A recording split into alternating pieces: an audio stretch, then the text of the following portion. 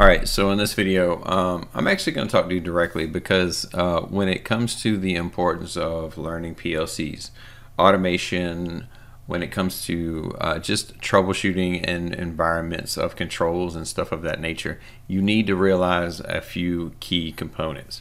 There's people that ask me all the time, and they say, hey, how do you know what you know? How do you know, how do you do that so quick? How do you do it so easy? And to be frankly honest with you, it is not. It is not easy. It is not, maybe it gets made look that way, but often the people that make it look easy are the people that actually are doing the work when nobody else is watching. So they're researching, they're taking time out their day. So to give you a little hint, to give you a little tip to do every single day, it doesn't matter if it's Monday through Friday, it doesn't matter if it's Monday through Sunday. Okay, every single day that you are focused on your career or your task or you're moving yourself forward, I want you to take at least block out like 15 minutes to an hour, and just say, this is the time of day that I am going to learn something new. I'm going to either learn something new or continue learning about what I have been learning on, right? So if you start out learning something new, the odds are you're not going to learn it in 15 minutes. And then when you do learn it, practice it. Practice it, practice it, practice it. What do I mean by practice it? If I show you my screen right now, you can easily see I have tools like Easy PLC's Machine Simulator.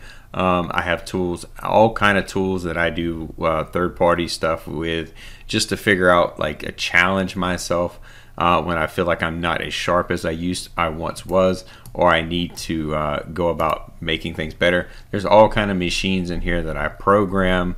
I build my own. You know, just different ones. You've seen them on my YouTube channel. And when it comes down to it, I have all the PLC programs.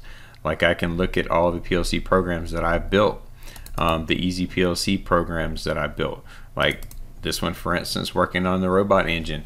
But when it comes down to it, I want you to understand, no matter what you're doing, what you're learning, you need to take the time and block out a time every single day. Doesn't matter. It needs to be almost to set it to your Google Calendar on your phone. You look at your phone more than you do anything. Set it on your Google Calendar on your phone and make sure you take the time and block off the time for the day and say, this is the time I'm going to invest in myself. I'm going to invest in myself to build better my own career and better my own self and my knowledge in the world that you're trying to progress in and get better in. Now, this is only going to better yourself and better your career as you go about it, because every single day adds up. If you do 10 minutes a day times 365, again, that's so much more time than you had when you did absolutely nothing or watched random YouTube videos when you felt like you needed to. When it comes down to it, if you pick a time during the day, and even at that point in time, build a task level, that you build a task to say, okay, well, these are the things that I want to learn, or here's the things I've been looking at to better myself and to watch and to better my knowledge about automation or PLC programming or even troubleshooting. And these are the topics that I'm interested in. Make a list of those and find those. Make a list of the videos that are associated with those, so then you can just go to your list every single day, watch that 15-minute video, and you're done for the day. Or if you really feel on fire that day and you really feel like you want to progress and you're doing good, watch another one and do it, and then go ahead and practice what you just learned. Don't just watch the video. Practice what you learn and make sure you build up that muscle memory. Now, when it comes down to it, I'm making this video just to show you how I learn, my learning process, and again, all the things that have helped me before in the past. Again, when it comes down to it, this may relate to some people and not relate to other people, but when it comes down to it, you need to understand the process of learning.